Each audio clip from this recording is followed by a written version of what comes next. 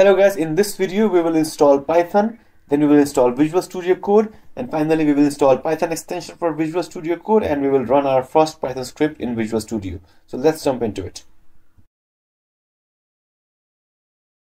So first of all, go to this URL. I will have all the steps and all the links in the description, so you can copy this from there. And as you can see, initially you can just click on this button, download Python 3.11.3 from here. It's the latest version, but if you want some older version, you can just scroll down and choose any one of these from here. So let's say we want this one, which is actually the latest. So you just click on download here and you scroll down, and there are a lot of files here. So what you want to do is you want to download one of these two. So which one do you want? So what you want to do is you want to check your OS bit. Okay, so to do that, press Windows and R and write DXDIAG and click OK. And as you can see here, in operating system, it's showing 64-bit, right? So you download the 64-bit version. Just click on this and it will be downloaded. I already have this downloaded here. So once this is downloaded, click on open file,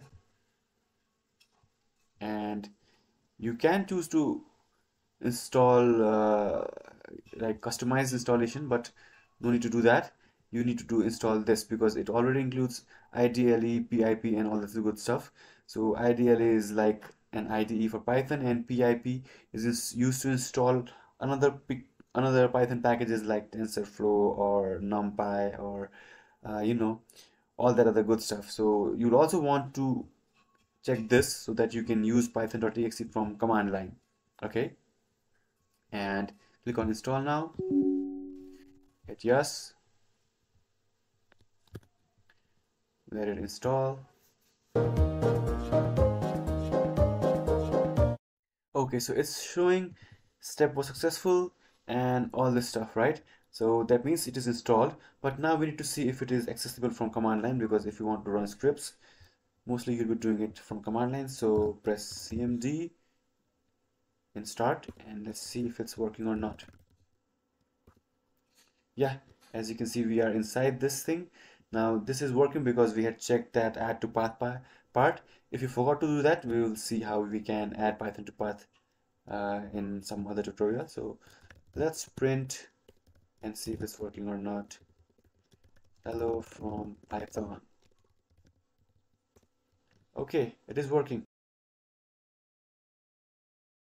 First of all, let's check if what our Windows version is. So you can type Windows R and this run dialog will appear, and then you can type msinfo32 and then you will see your OS name, that is Microsoft Windows 11 Home for me. You can see all this stuff. You can see the RAM. Alright, and as you can see, system type is 64-bit system, so 64-bit softwares will work for us. You can also check all the stuff provided below this. Alright, but for now this is enough for us. We have a 64-bit system and we have Microsoft Windows 11 Home. Okay, let me just close this.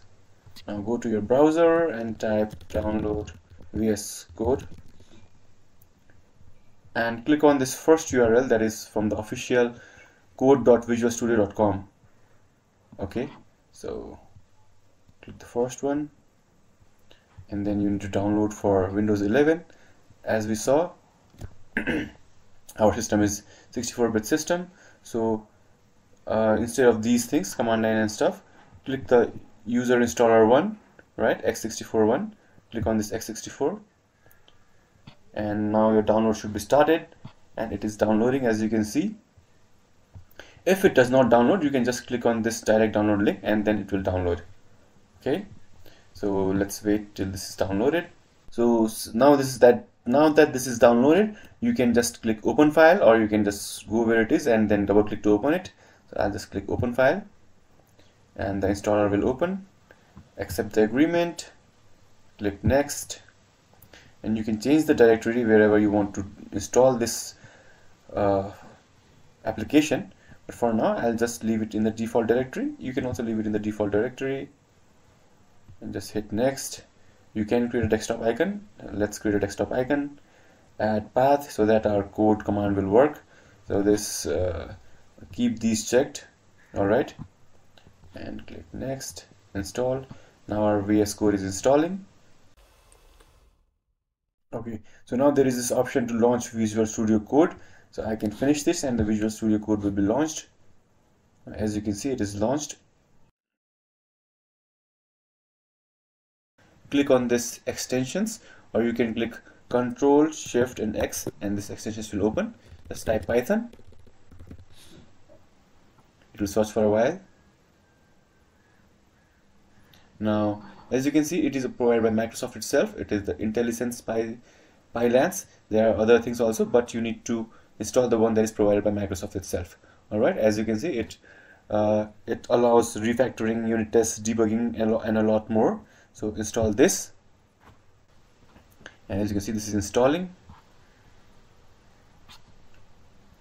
You can see all about it here while it is being installed. So I'll wait while this gets installed. Okay, so as you can see, Python is installed here. Now this is just an extension. This is not the language Python. So if your language is not installed, again, as I said before, you need to install Python. So click on the link in the description or in the screen or in the comments and you will be able to install Python. So yeah, as you can see here, first let's just create a Python file and let's see how it works. For right now, I'll just write print and let's say hello Python. Okay, so this is my Python file. Now you can click on this play button to run it. And first let's save it as first Python and let's save it in desktop. It is saved. Now it has run, and as you can see hello Python here, and you can close this. You can go to your files here and create a new project, Python project, and Python project will work now with all the functions like debugging and all the other good stuff. So yeah, if you have any questions, let me know in the comment section below. Peace out.